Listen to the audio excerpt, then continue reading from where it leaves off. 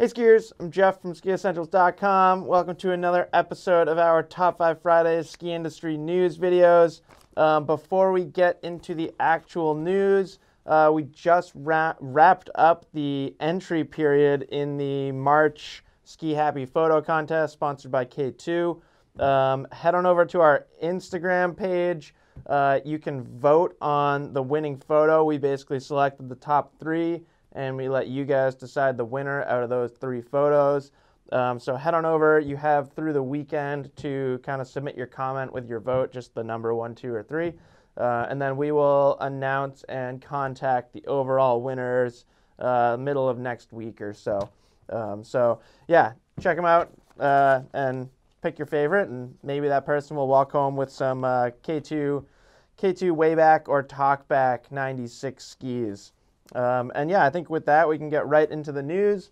Even though we kind of did our FIS Alpine recap, or overall, we kind of wrapped up the season last week, we have another topic about FIS Alpine ski racing.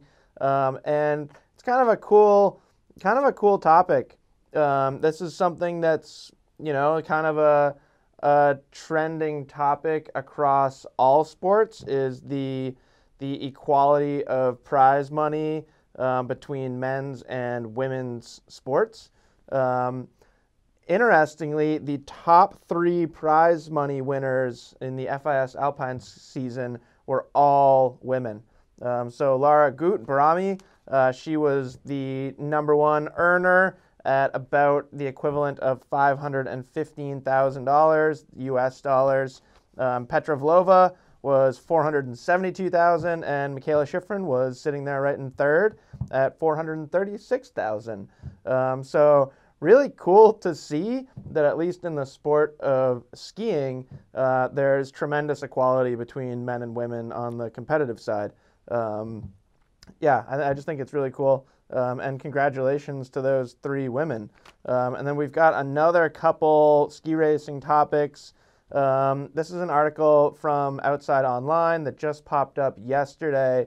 Lindsey Vonn kind of officially or unofficially, however you want to perceive it, anointed Breezy Johnson as the next U.S. woman to follow in her footsteps and Peekaboo Street's footsteps in terms of downhill success or speed event success. So clearly Breezy Johnson's been turning some heads this season, including the head of Lindsey Vonn. And Lindsey Vonn kind of cited like how she really looked up to Peekaboo Street when she was growing up and felt like she followed in her footsteps. And it felt like kind of an invitation to Breezy as like, here you go, like you're the next in line. And I'm really excited, as I've said before, to see how she can ski over the next couple of years and see what happens with her ski career.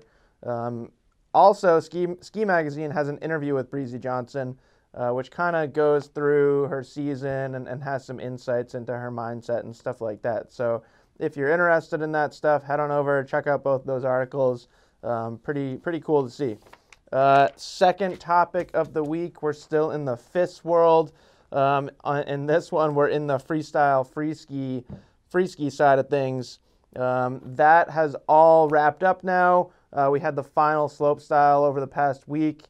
Colby Stevenson took the win in what I would call stylish and commanding fashion. He's been skiing really, really well this season. I think it was a couple weeks ago that he got second, and I said, like, I'm pretty sure he should have won, or at least in my opinion, he should have won. Very similar run, or at least very similar jump tricks in this run. And yeah, he took home the win, and yeah, I mean, he's hard to beat right now for sure. And that win actually secured him both the overall freestyle park and pipe globe as well as the slopestyle globe. So Colby Stevenson's headed home with a couple crystal globes to cap off a successful competitive ski season for him. And then also just a quick nod to Alex Hall, who finished 3rd this week. Both of those two, they're kind of the leaders of the U.S. slopestyle crew right now. Both had great seasons. Kind of an iffy, or at least interesting season on the park and pipe side of things. 5 of a total of 9 events were canceled. But I'd say out of the 4 events that we still had, it was a really successful year for the U.S. team. A lot of promising athletes, a lot of younger guys on the team too, younger than Colby and Alex, who, will be kind of next in line to carry that torch. So yeah, it's cool to see, heading into an Olympic season. It's going to be exciting watching Colby and Alex and see what they can accomplish. And then third topic of the week, we titled this one Uphill Accomplishments. I might mispronounce her name, so my apologies in advance. Martina Valmoso. She broke the 24-hour uphill record for a female skier. So that's most vertical feet skied by a female in 24 hours in a jaw-dropping 57,890 total vertical feet in 24 hours. That's insane. For reference, if you are local to Stowe or if you're familiar with Stowe, that would be like skinning top to bottom, either quad or gondola, either lift, but top to bottom that terrain 29 times in 24 hours. So, yeah, no, I won't be doing that. So, yeah, hats off to her. That's an unbelievable accomplishment. And then Alex Goff, he Everested Mount Pisgah in the Adirondacks. If you're unfamiliar with the term, basically means that you ski enough or climb enough. It's kind of a mountaineering term to cover 29,032 vertical feet, the elevation of Mount Everest. Now, Mount Pisgah is only 300 vertical feet, so it took him 93 laps. And perhaps the most impressive part of that is that means there were that many transitions from uphill to downhill, which seems like at least the most annoying part, not the most physically tiring part, but yeah, sometimes when you're out touring, like fiddling around with your bindings is like the last thing you want to do. So pretty impressive that he did that, and I just think I like things like that like this was clearly a silly idea, but he did it, and I think it's a great accomplishment. So pretty cool to see some uphill highlights this week. And then we wanted to kind of recap the ski industry April Fool's highlights. We didn't do anything. We just released an actual review. But the ski industry really seems to love April Fools and kind of really gets behind it every season. And there's always some highlights. I think it's fair to say that there are often or always some misses too. I'm not going to call anybody out specifically. Maybe you guys want to in the comments, but I saw some stuff where I was just kind of like, all right, now you're trying too hard. Like that wasn't funny, and this is silly. And like a couple things felt like borderline insulting to certain people. So yeah, there's a mix of successes among these April Fool's ski industry news things. The one that really stood out to me was J-Ski's Velcro Tech Carbon XT Black Edition bindings. If you haven't seen it, you got to go watch it. Jason Leventhal is a character. He's such a down-to-earth, positive guy, and he clearly devoted like a lot of time making this video. But I think he did it in like a really fun way. And it felt like he was kind of poking fun at the ski industry in general, which is something that he often does. But I thought he did it in the right way, in a healthy, fun way. I was cracking up about it because we reviewed the Elan Ripstick 106 Black Edition yesterday, and then in the title of his video it had Black Edition.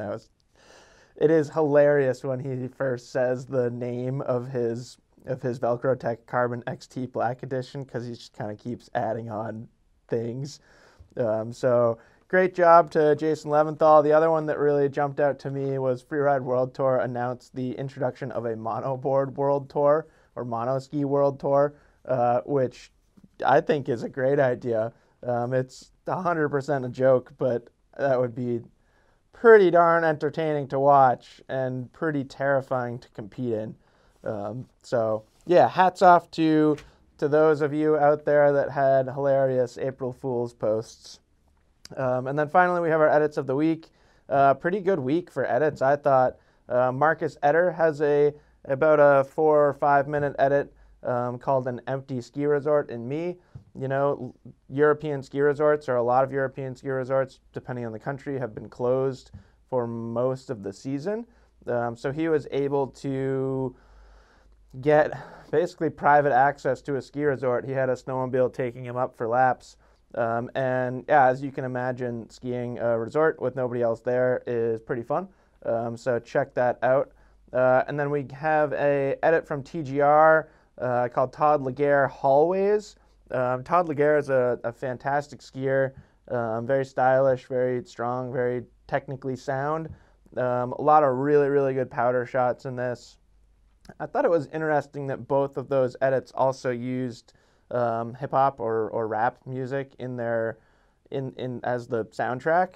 That's not always something that you see in like kind of more all mountain or powder themed edits. And I liked it. I thought it brought like a unique feel to the videos compared to most things in that category. And then Red Bull Snowmads, they have like a short film, 7 or 8 minutes, called A Journey Through the World of Iran. Pretty unbelievable stuff. They both document the uniqueness of that region, what traveling through it is kind of like, as well as some pretty unbelievable terrain. So check out all 3 of those. Yeah, I feel pretty strongly that you should go watch all 3 of the edits of the week this week because they're all really good. And yeah, that's it. That's it for Top 5 Fridays this week. Make sure you go vote on the Ski Happy top 3, and we will talk to you guys next week.